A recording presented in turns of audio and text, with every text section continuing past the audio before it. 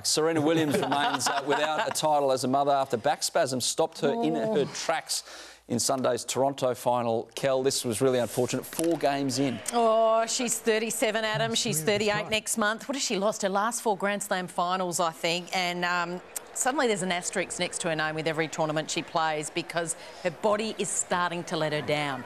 So the question going into every tournament is she fit? Has she got enough in her in a Grand Slam, US Open just around the corner? Can she win 7 matches?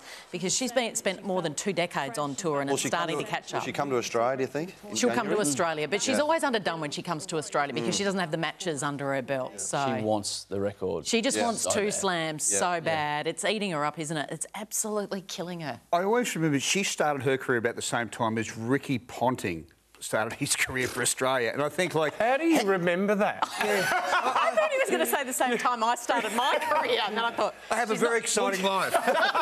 Small things interest me. Well, you like, that girl is so good, but how good's this young Tasmanian? I think she started her career the last time the Wallabies won the Bledisloe Cup. Yeah. That's a long time ago. That'd be right. She was about 14, 15. Yep. Yeah.